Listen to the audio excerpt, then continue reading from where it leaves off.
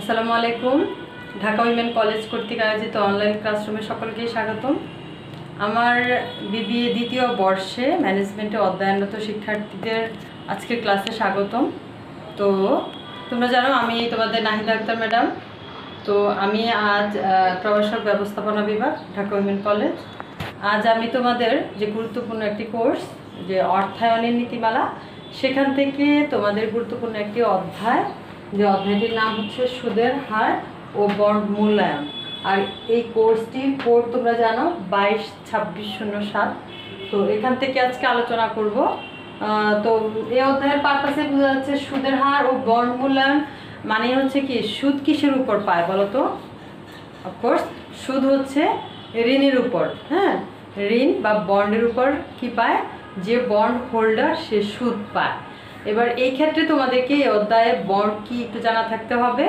তারপরে বন্ড কত ধরনের হয়, প্রধানত যে 3 ধরনের bond, coupon bond, zero coupon bond এবং হচ্ছে পারপিচুয়াল বন্ড। এই 3টা বন্ড সম্পর্কে তোমরা একটু জেনে রাখবা। তারপর আমি একটু সিম্পলি বলে রাখি, কুপন বন্ড মানে হচ্ছে যে বন্ডে কি থাকবে, সুদের হার, মেয়াদকাল এবং হচ্ছে তোমার মূলধনের ব্যয় সম্পর্কে বলা থাকবে, সেটা হচ্ছে কুপন বন্ড।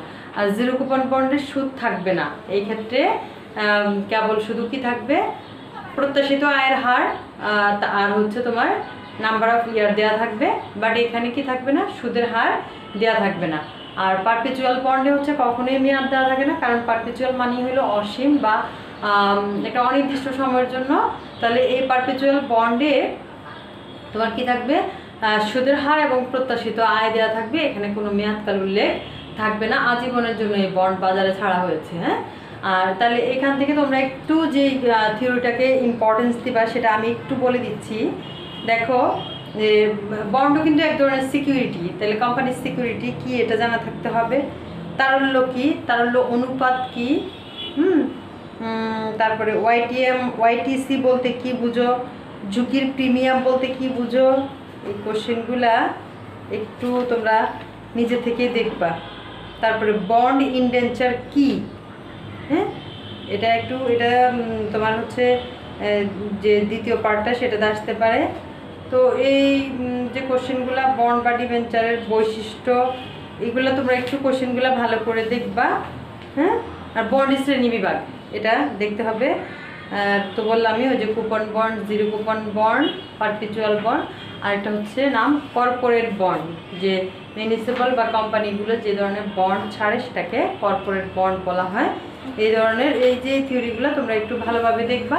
আর এই অধ্যায়ে তোমরা যদি অঙ্ক করতে যাও, যে বন্ডগুলো ছাড়া হয়েছে, ওই বন্ডের পরিশোধকাল দেওয়া থাকলে কেমন সূত্র হবে, আর পরিশোধকাল যদি দেয়া না থাকে তাহলে কেমন সূত্র হবে, তারপরে যদি অর্ধবার্ষিকী উল্লেখ থাকে তখন কেমন সূত্র হবে, আর যদি ওয়াইটিএম বের করতে বলে বা ওয়াইটিসি বের করতে বলে তখন কেমন সূত্র হয়। যেমন আমি প্রথমত বলেছিলাম তোমাদেরকে কুপন বন্ড। হ্যাঁ, কুপন বন্ড মানেই হলো, প্রথমতই বলেছিলাম আমি তোমাদেরকে কুপন বন্ড।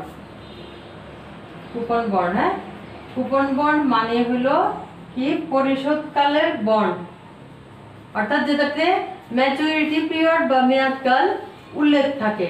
পরিশোধকাল বন্ড মূল্যায়ন কেমন, অথবা হলো যেটাতে ম্যাচুরিটি পিরিয়ড দেওয়া থাকে। এটা সূত্রটা হচ্ছে কি, তোমরা একটু লিখে রাখবা এগুলা, তাহলে সূত্রগুলো অনুযায়ী বসাই দিতে পারো। Bond value equal to interest, বলেছিলাম যে কুপন বন্ডে কি দেওয়া থাকবে, মেয়াদকাল, ইন্টারেস্ট এবং হচ্ছে তোমার কি থাকবে, মেয়াদকাল থাকবে, ইন্টারেস্ট থাকবে, প্রত্যাশিত আয়ের হার দেওয়া থাকবে। হ্যাঁ, তাহলে এই 3টা জিনিস পাবা। তাহলে interest equal to 1 minus 1 divided 1 plus I to the power n। হ্যাঁ, নিচে হচ্ছে আবার আই, কেমন, আর প্লাস মার্কেট ভ্যালুকে ভাগ করবা আবার কি দিয়ে, 1 plus I to the power n দিয়ে, কেমন। এটা হচ্ছে একটা সূত্র। আর হচ্ছে যদি জিরো কুপন বন্ড বলে তখন সূত্রটা কেমন হয়, যদি জিরো কুপন বন্ড বলে তখন সূত্রটা হচ্ছে, এটা কুপন বন্ড নাম্বার 1, হ্যাঁ, নাম্বার 2 হচ্ছে zero coupon bond. Zero coupon বন্ডে হলো কি value of bond, bond value equal to হচ্ছে তোমার কি এই যে শুধু এইটুকু ম্যাচুরিটি ভ্যালু দিয়ে তুমি ভাগ করবা 1 plus K to the power n, এইটুকু দিয়ে হচ্ছে জিরো কুপন বন্ড।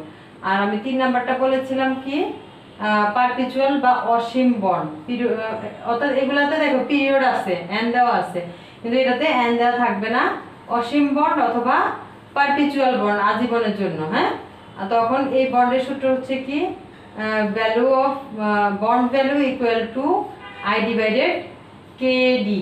কেমন, এই হচ্ছে সূত্র। এটা হলো 3টা জাস্ট বন্ডের সূত্র।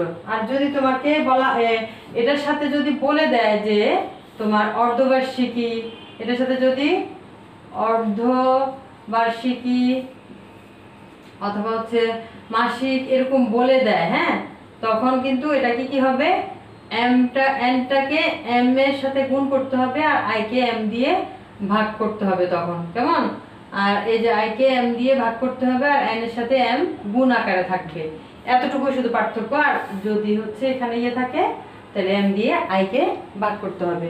যদি কি থাকে অর্থাৎ তোমার চক্রবৃদ্ধি বা এম এর কথা যদি উল্লেখ থাকে, এম ইকুয়াল টু তোমার যদি বলা হয় অর্ধবার্ষিকী তাহলে 2, যদি বলা হয় তোমার 3 মাস পর পর তাহলে হবে 4, যদি বলা হয় 4 মাস পর পর বা কোয়ার্টারলি তখন হবে কি এম এর মান 3, আর যদি বলা হয় বছরে 2 বার দেয় তাহলে 2, আর যদি বলে 2 মাস পর পর দেয় তাহলে হবে 6।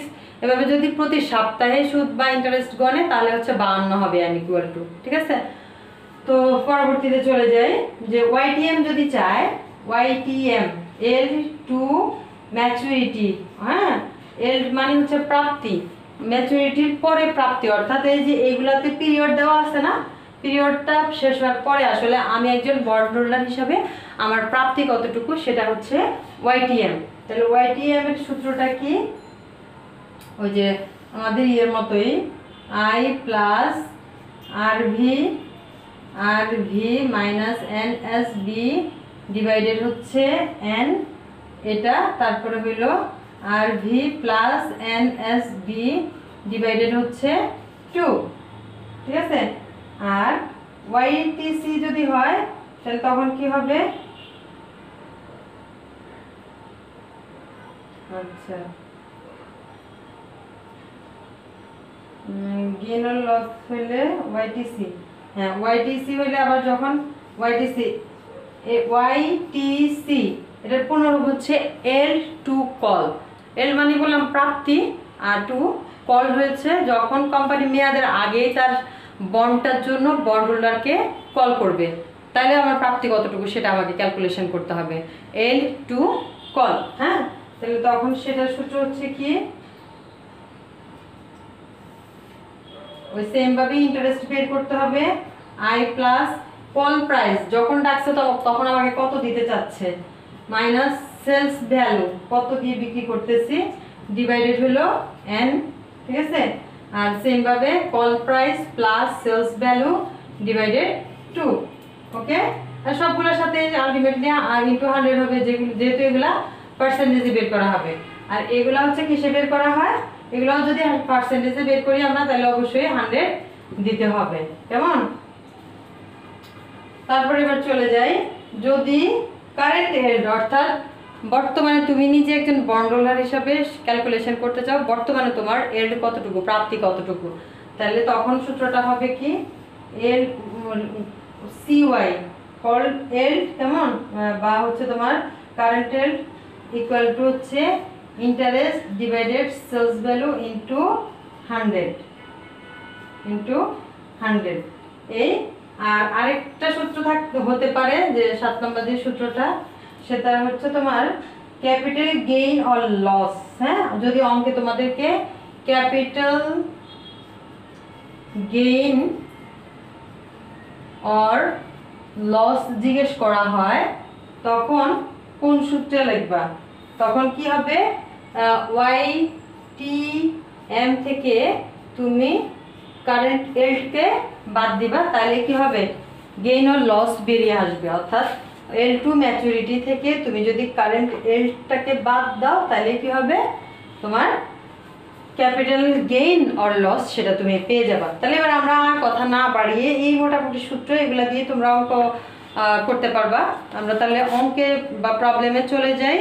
আমি এই যে প্রথমত যে প্রবলেমটার কথা বলবো সেটা হচ্ছে 2016-এ ম্যানেজমেন্টে জাতীয় বিশ্ববিদ্যালয়তে আসছে, কেমন সেটা কত নাম্বার ছিল সেখানে পাওয়া তোমরা খুঁজে 2016-এ। তাহলে আমি সেই অঙ্কটাকে তোমাদেরকে একটু করে দেখাই। ওখানে বলা আছে Helen foods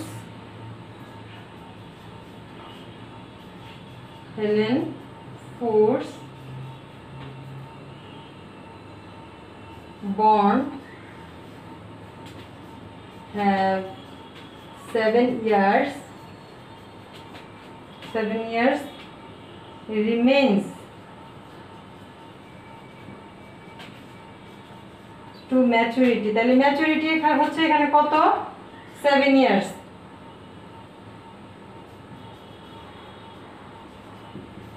maturity the bonds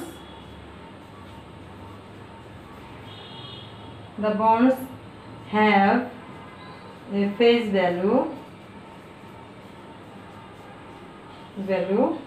of টাকা 1000, কেমন ফেস ভ্যালু হচ্ছে 1000 and a yield to maturity YTM লিখলেই হতো এখানে maturity of 8%, কেমন। তারপরে আছে they pay interest annually, এটা তোমার প্রবলেম, কেমন problem they pay interest annually, okay, and have 9% coupon rate।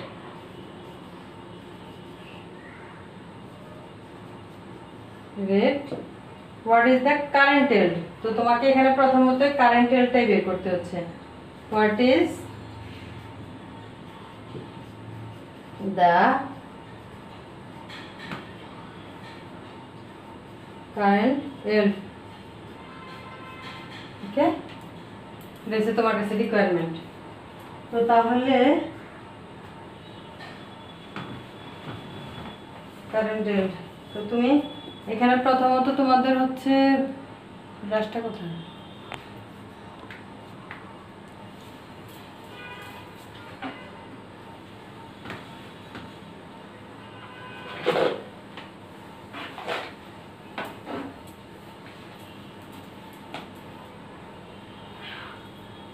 এখানে আমার অঙ্কটা অনুযায়ী প্রথমে পরবর্তীতে একদম লাস্টে তোমাদের কাছে চাইছে কি কারেন্ট yield, কিন্তু প্রথমে কি দেওয়া আছে যে এটার একটা ম্যাচুরিটি পিরিয়ড দেওয়া আছে 7 ইয়ার, দেন কি দেওয়া আছে যেটা ফেস ভ্যালু 1000 টাকা, এল টু ম্যাচুরিটি 8% আর অ্যানুয়ালি ইন্টারেস্ট দেয় হচ্ছে কুপন রেট হচ্ছে কত পার্সেন্ট 9%। তাহলে এটা কি ওই যে কুপন বন্ডের প্রথম যে সূত্রটা লিখেছি সেই সূত্রটা অনুযায়ী পড়বে প্রথমত, সেই অনুযায়ী বের করে তারপরে আমরা কি করব কারেন্ট yield বের করব, কেমন। তো তাহলে চলো অঙ্কের মাধ্যমে দেখি আমরা।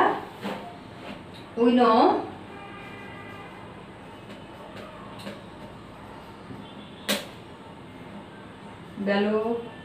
bond value equal to interest into 1 minus 1 divided 1 plus I to the power n, okay, I নিচে আমার হচ্ছে কি প্লাস মার্কেট ভ্যালু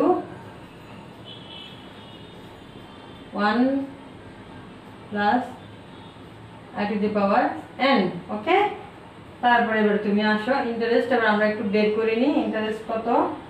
ইন্টারেস্ট হচ্ছে কত পার্সেন্ট বলছে 9% না, কিসের উপরে 1000 টাকার উপরে, কেমন 1000 টাকার উপরে ইন্টারেস্ট দেয় কত পার্সেন্ট 9%। এই 1000 টাকার উপরে ওরা ইন্টারেস্ট দেয় কত পার্সেন্ট 9%। তাহলে 1000 টাকার উপর 9% বার করলে 90 টাকা হবে। গিভেনটা একটু করি আমরা, given that দেওয়া আছে ফেস ভ্যালু হচ্ছে কত 1000 টাকা আর তাহলে ইন্টারেস্ট ইকুয়াল টু 1000 ইনটু 0.09 তাহলে টাকা 90 তাই না 90 টাকা আর আই ইকুয়াল টু দেওয়া আছে কত পার্সেন্ট আই ইকুয়াল টু হলো তোমার 8% কেমন 8% তারপরে দেওয়া আছে হলো n equal to number of year 7 years okay তা আর কি দেওয়া আছে তোমার এখানে ফেস ভ্যালু 1000 টাকা লিখছি আমরা এগুলো হচ্ছে এই অঙ্কটার জন্য গিভেন কেমন তো এই গিভেনটাকে আমরা অঙ্কে তাহলে বসিয়ে দিই ইন্টারেস্ট হলো 90 টাকা into 1 minus 1 divided 1 plus I এর মান হচ্ছে 0.08 এন হলো কত 7 কেমন আই হলো কি 0.08 প্লাস ম্যাচুরিটি ভ্যালু হচ্ছে কত টাকা ওই যে তোমার ফেস ভ্যালু যেটা এখানে তার কিছু বলা নাই এর জন্য এখানে 1000 ই আসবে কেমন 1 plus i to the power n এর জায়গায় তাহলে কি হচ্ছে 1 আর i হলো 7 n হলো 7 তো এবার আমরা ক্যালকুলেশন করি 90 টাকা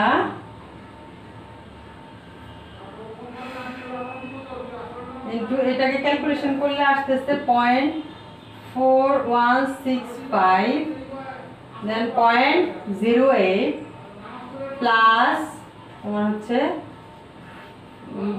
5083.50 টাকা টাকা বের হয়েছে ইকুয়াল টু হচ্ছে তোমার কি কত আসে 90 ইনটু 5.206 প্লাস এটার সাথে প্লাস করব 5083.50 টাকা এটাকে এবার হচ্ছে তোমার কি করব যোগ করলে আসতেছে গুণ করলে আসতেছে কত 468.50 পয়সা যোগ 583.50 পয়সা অর্থাৎ মোট হলো তাহলে কত টাকা 1052.04 টাকা এবার আমরা বলছিলাম যে সুতরাং লাস্ট সর্বশেষ আমরা কুপন রেট তো দিয়ে করছি এটা কারেন্ট এন্ড আমরা বের করব কারেন্ট এন্ড আমরা যদি বের করি কারেন্ট এন্ডের জন্য কত লাগবে আমাদের কারেন্ট এন্ডের জন্য লাগবে আমাদের হচ্ছে সূত্র হলো কি current এন্ডের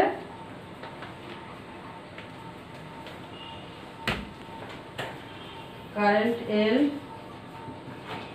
equal to I divided bond value into 100 এটা পার্সেন্টে আসবে আর এটা টাকায় আসছে কিন্তু এটা কিন্তু টাকা কেমন তাহলে পার্সেন্টে আসলে এবার তোমার এটা কত ইন্টারেস্ট কত টাকা বের করছি আমরা ইন্টারেস্ট বের করছি 90 টাকা তাহলে 90 আর বন্ড ভ্যালু বের করেছি কত টাকা 1052.04 টাকা ইনটু 100 তাহলে এটা কত আসতেছে যে 8.55% এটা হচ্ছে তোমাদের কাঙ্ক্ষিত অ্যান্সার ওকে শিক্ষার্থীবৃন্দ এবার তোমাদেরকে যেহেতু ক্লাস স্টার্ট করেছে আর একটা অঙ্ক আমি একটু দেখাই তোমরা একটু অপেক্ষা করো আমি 2017 ম্যানেজমেন্টে আসছিল অঙ্কটাও আবার দেখাচ্ছি একটু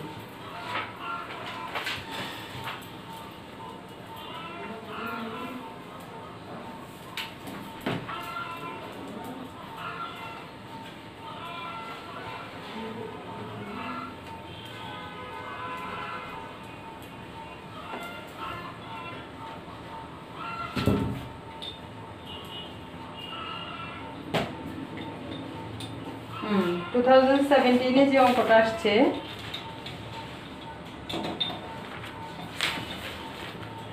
ছোট্ট একটা অঙ্ক কিন্তু একটু ভিন্নতা আছে ওয়াইটিএম বের করতে বলবে এখানে কেমন তোমাদেরকে একটু ভিন্ন ভিন্ন অঙ্ক করালেই ভালো হয় মনে হয় ওয়াইটিএম এ কিভাবে বের করতে হয় সূত্রটা আমি লিখে দিয়েছি তারপরে একটু অঙ্কের মাধ্যমে সেটাকে দেখাই ওয়াইটিএম এর এখানে যেটা বলা আছে এটা হলো 2017 এ ম্যানেজমেন্টে আসছিল 2017 ম্যানেজমেন্টে কেমন তো সেখানে বলা আছে এমন ইসলামী bank Bangladesh limited Islami bank Bangladesh limited bonds will maturity 10 years. Bonds will maturity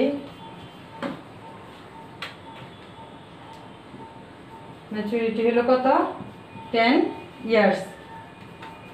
Okay, the bond has face value. Bond has a face value of taka 1000 and has an 10% interest rate. 10% coupon rate. Coupon money interest, coupon rate. Okay. The bond has current yield. The bond has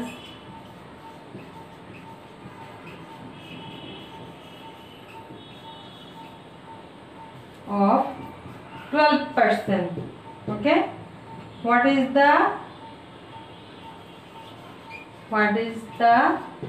YTM year to maturity? আমি পুরোটা লিখলাম না, সংক্ষেপে লিখলাম YTM. তো তোমার এই অঙ্কে কি কি দেওয়া আছে, তাহলে আমরা গিভেনগুলো আগে দেখি একটু। গিভেনগুলো কি কি দেওয়া আছে? given that প্রথমত কি দেওয়া আছে, maturity period n equal to দেওয়া আছে হলো তোমার 10 ইয়ার্স। ওকে, তারপরে দেওয়া আছে কি bond has face value of টাকা, তাহলে ফেস ভ্যালু হচ্ছে কত 1000 টাকা। আর coupon rate i equal to দেওয়া আছে কত percent 10%। Okay, i equal to দেওয়া আছে কত পার্সেন্ট 10%। তাহলে i ইকুয়াল টু 1000 এর উপরে আমরা যদি 10% ধরি এটা হয় কত 100 টাকা। ঠিক আছে, আর কি দেওয়া আছে কারেন্ট ইল্ড। কারেন্ট ইল্ড দেওয়া আছে তোমার হলো কত পার্সেন্ট 12%। কারেন্ট ইল্ড দেওয়া আছে 12%। CY দেওয়া আছে হচ্ছে কত পার্সেন্ট 12%। তাহলে এখন আমরা ফেস ভ্যালু যেহেতু দেওয়া আছে এখানে আবার একটা সেলস ভ্যালু লাগবে, কারণ আমাদের যে সূত্রটা সেটা হচ্ছে কি, সূত্রটা দেখো উই নো